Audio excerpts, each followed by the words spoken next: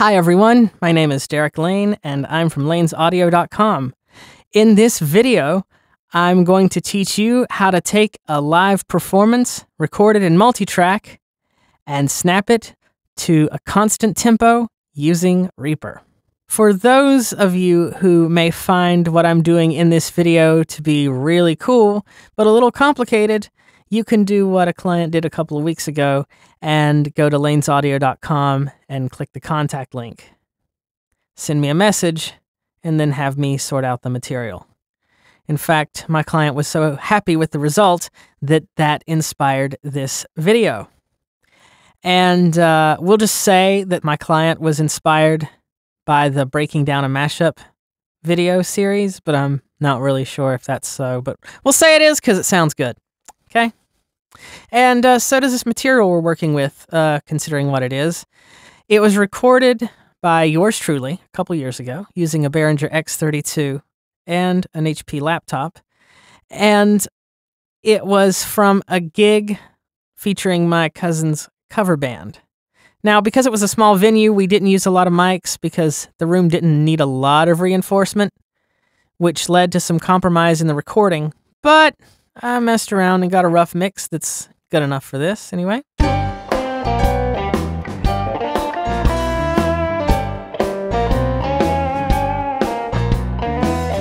Let's bring in the metronome.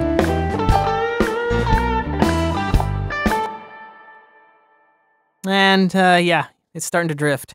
Now, if I jump to measure 15 by pressing Control-J and then typing 15 and pressing Enter, you can hear we're way off by that point. So how are we going to fix this without taking all day to do it? Well, what we're going to do here is use an action that Gianluca Apollaro of Access for Music created. What he did was string together a crazy amount of actions in Reaper to get us an action that will take audio under your edit cursor, which would represent a whole note or half note or a quarter note or an eighth or whatever of an actual song. Allow you to set the grid division to what would make sense, and then invoke this action to have that audio snapped to that grid division, be it the whole note, the half note, the quarter, the eighth, 16th, or all the triplets. And for those of us who are using OSARA, you will be happy to know that that action already exists and it is bound to alt+shift+i. But for those who do not have OSARA, it's okay, because I'm going to show you what Gianluca used to make this custom action, which he called add stretch marker to cursor and snap to grid. And to show you this, I'm going to do a couple of things. I'm going to route my screen reader such that you can hear what I hear. Press F4 to go to Reaper's Actions dialog. Actions dialog. Tab 3 times to get to the Find Shortcut button. Click Find Shortcut button. Find key or mid. Press Alt+shift+I. Actions. Tab 6 times to the Edit button and press that. Pressed. And then tab an additional 6 times to get to the list of actions which make up the custom action in question here. List to list. And now I'm going to have NVDA, which is my screen reader of choice, read everything to you, just in case the visuals aren't doing what I hope they're doing. Item, add stretch marker at cursor 1 of 10. Move edit cursor back 1 beat, no seek, 2 of 10. Time selection, set start point 3 of 10. Move edit cursor forward 1 beat, no seek, 4 of 10. Move edit cursor forward 1 beat, no seek, 5 of 10. Time selection, set end point 6 of 10. Item, snap stretch markers in time selection to grid 7 of 10. Go to start of time selection 8 of 10. Move edit cursor forward 1 beat, no seek, 9 of 10.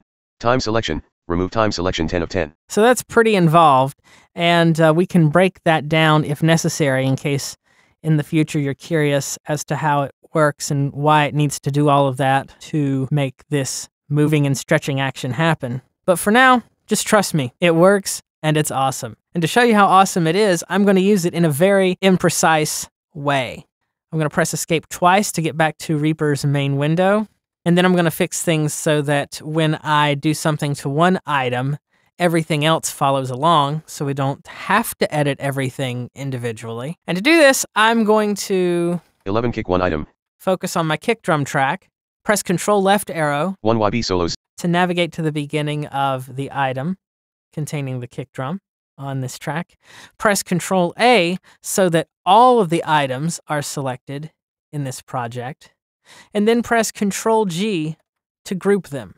Now, although I got no verbal feedback from the screen reader when I did all of that, it's okay, because I know those actions work. But there's one more thing to do before we start moving audio around.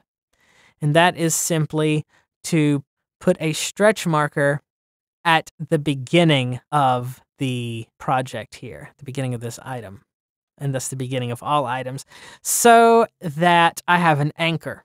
This way, as audio will stretch in time or shrink in time, there's an anchor there and nothing will move from the start, because the first few measures in the start of this are good. I want to leave that stuff alone.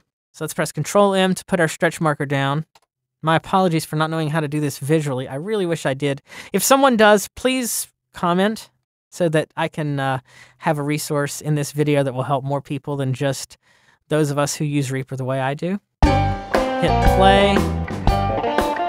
We're good. Let's jump to measure 10. Blank. Control J, type 10, press enter. We're off. I'm going to press Control-Shift-1 to set the grid to whole notes. Grid hole. I'm going to press Shift-Tab to go to the previous transient. Transient being like, well, any sort of sharp point in the audio. Obviously, the attack of the kick drum being an example. We're there, right on it.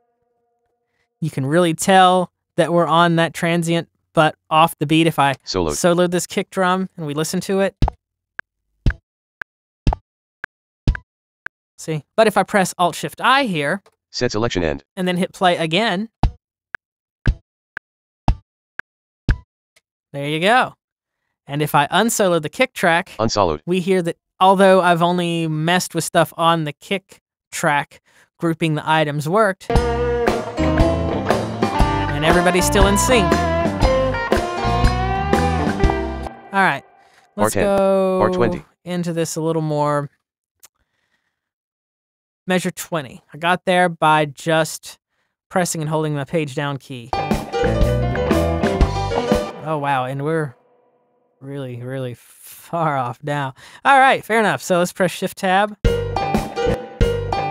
Wow, how far off is that? Really far, but that sounds kind of cool. But that's not what we want. So, gonna press alt+shift+i. Set selection end. And let's do it again. There we go. Close enough for now, anyway. Unsolo.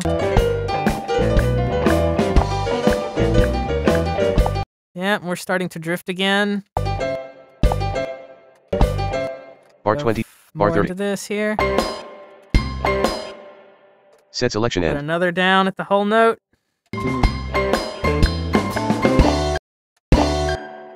And another, alt+shift+i.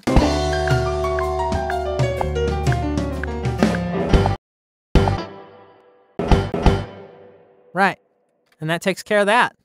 Bar 1. Now, if I play this from the top, you'll hear that this is pretty darn good.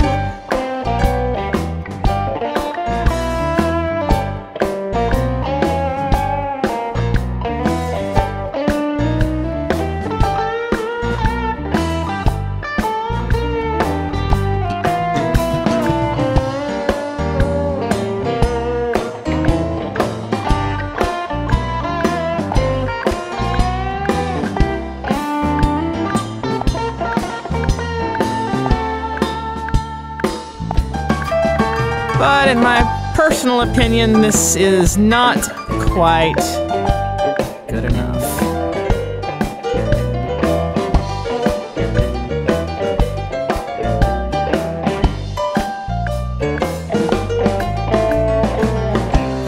But because I just basically don't feel like overwhelming you guys, this is all the time I'm going to take for now. But if you stay tuned to this channel, I will show you some more ways to be more precise without going through a lot of pain in the next video.